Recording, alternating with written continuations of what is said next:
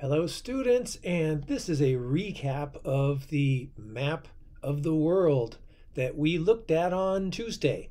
And I'm going to go through the same presentation, but I'm going to say it again, and you should be listening to this again because, well, you're going to see these places throughout your whole life, these countries on the map, these continents, and yeah, we'll go over it multiple times. So we're looking at the political map. And you'll see political down here, this big word. Where's my mouse arrow? Okay, I have no mouse arrow this morning. Okay, that shows. Well, maybe that's a good thing.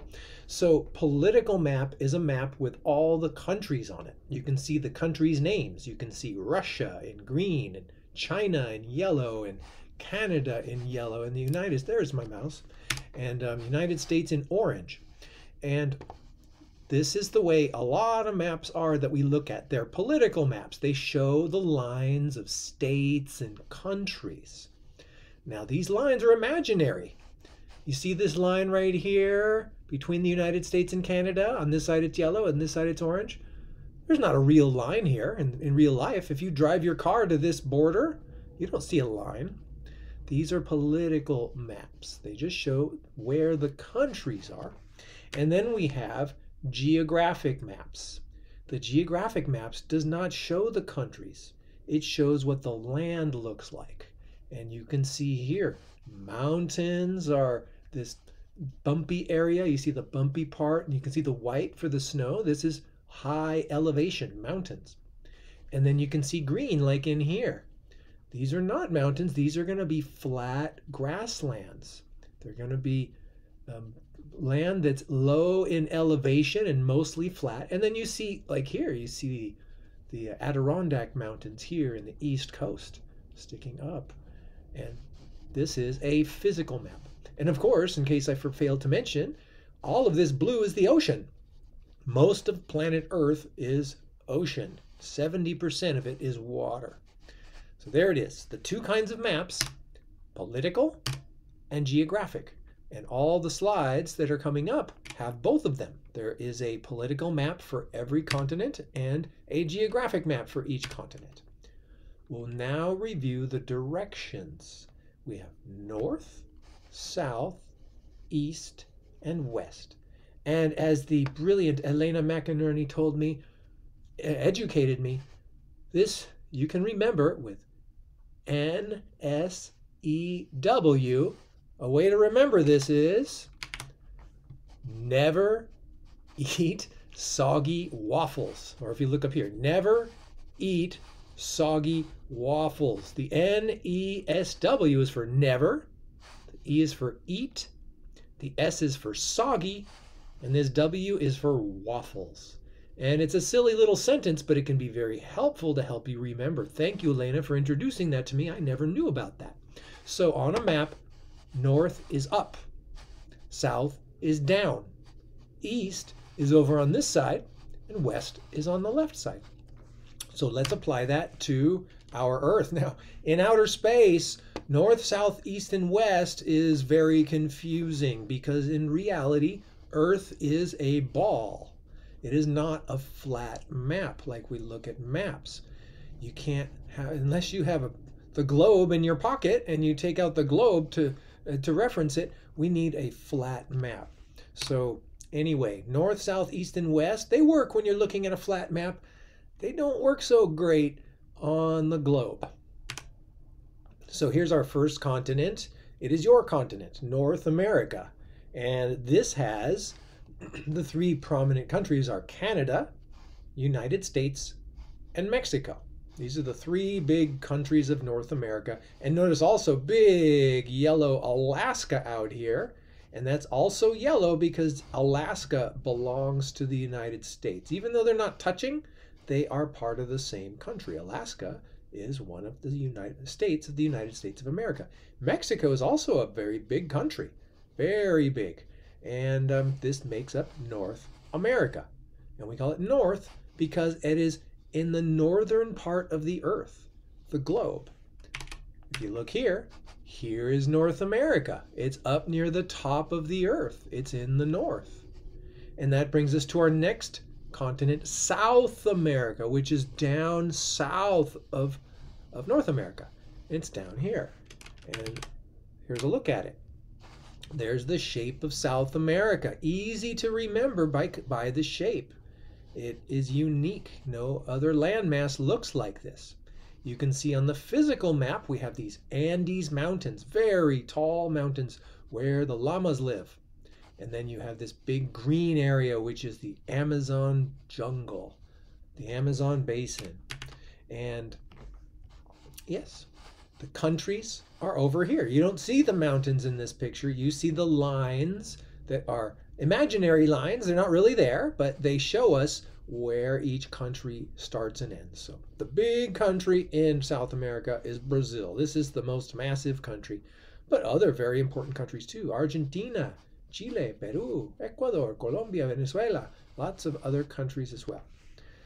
Oh, and I didn't review the oceans. We want to look at oceans as well. So South America touches the Pacific Ocean, which is over here, and it touches the Atlantic Ocean. And I want to tell you that there's really just one ocean. If you look, here we call this the Atlantic Ocean over here, and we call this the Pacific Ocean over on this side. But in reality, all the water is together. It's not separated at all. The water flows around all the entire planet. Water can flow from the Pacific Ocean and come around the corner. And now that same water is in the Atlantic Ocean. And then it can flow around the other side and go into the Indian Ocean as well.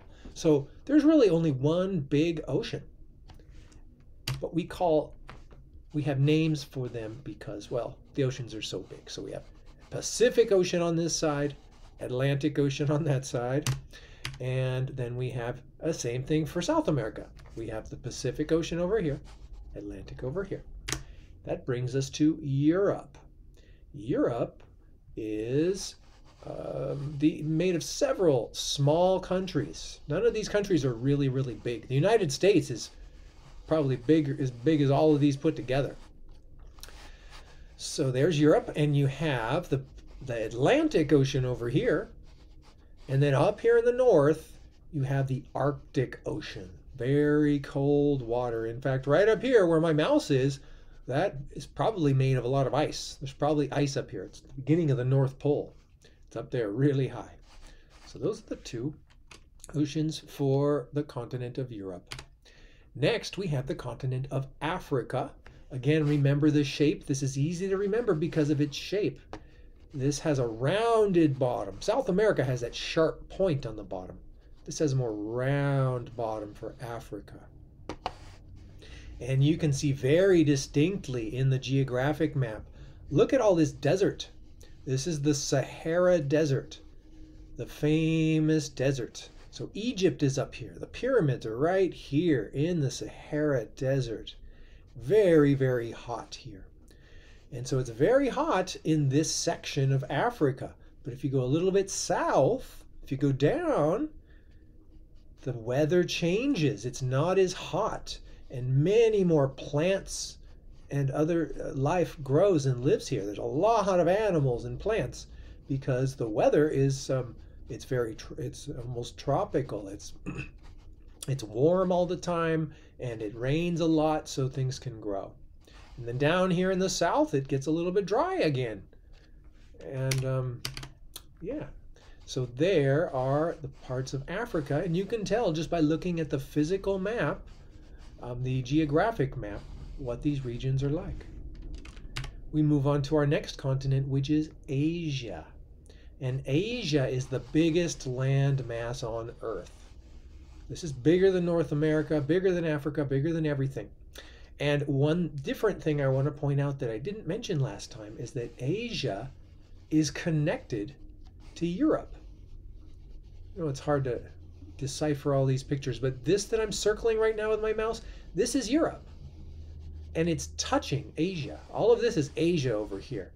And it's really one and the same. They're all connected. But we call this section Europe because it's a very different place. All these different languages and small countries and cultures that have been around for thousands of years. And it's quite different from the cultures and countries of Asia right here. China and India and Russia, quite different. there. The Asian landmass, the biggest landmass on Earth. Then we get to a continent that is also just one country. I'll remind you that this is many, many, many, many countries. Every color you see is a different country. We have India, China, Burma, Thailand, Malaysia, Mongolia, Russia, Afghanistan, Pakistan, Kazakhstan, Iran, Saudi Arabia. All these are different countries, but you get to Australia, it's just one country. It is Australia. That's it. It's a continent and a country.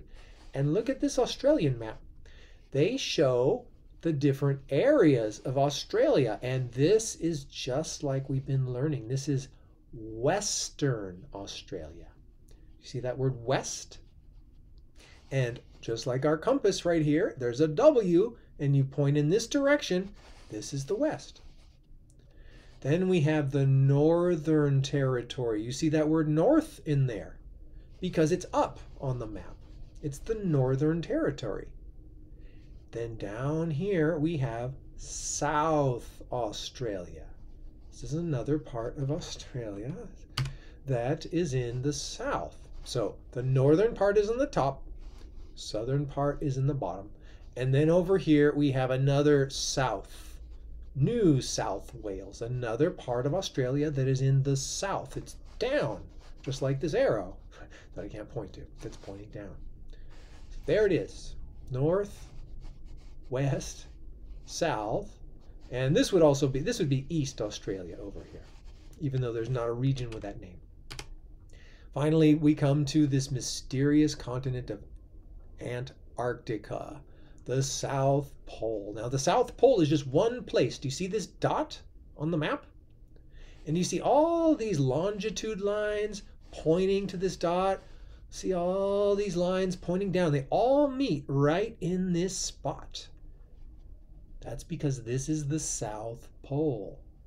This is where the Earth turns on its axis. If you were to put a pole through the Earth and watch it spin around, the pole would stick out right there. And there are pictures of the South Pole. I think I showed my class last year. Maybe I can show you guys again this year. But this is the South Pole, and nobody lives here except for the scientists. That's it. There's no McDonald's, there's no Costco, and you're not going to be able to make a life out here. There's no houses. It's just too cold. People don't live out here. The only people who live out here, they live here for a short time, for a few months or something, in order to study earth sciences. So there it is, Antarctica, and it is land. This is not an iceberg floating in the ocean. This is land. There's rocks, there's dirt, there's even some little tiny plants in some places, but not everywhere. And it's just covered with snow and ice. But there are mountains out here. You can see pictures and video of people going out here and going up mountains. Pretty interesting place. And its ocean is the Southern Ocean. And this is surrounded by the Southern Ocean. This is all Southern Ocean because it is at the bottom of the Earth. And that is how I will finish this presentation, by going back to our picture of the Earth. And you can't see it down here, but Antarctica is down at the bottom. The white is just clouds. But if you could go down around the corner a little bit, you would see Antarctica at the very bottom. That very cold, remote place where nobody lives. So that was a tour of the 7 continents and the oceans that they're connected to. Your job is to learn all of these shapes and remember what they look like, so that if I give you a map, you would know that this is North America, and you would know right away that that's South America, and be able to label Europe and Africa and Asia and Australia and Antarctica. And thank you very much for tuning in. I hope you learned a little bit more about how the world map works and some of the continents and oceans that are part of our planet.